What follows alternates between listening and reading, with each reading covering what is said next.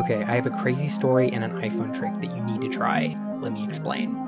Under the streets of Paris is over 200 miles of tunnels called the Catacombs.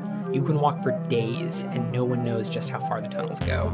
But a group of urban explorers used a new feature on the iPhone 12 Pro to start mapping the tunnels in 3D, and the models are wild. Keep in mind, all of this is usually pitch black. The spiral entrance really shows just how deep you are. Everything is covered with graffiti, and each room has a story, like this one where people actually threw raves in the 80s.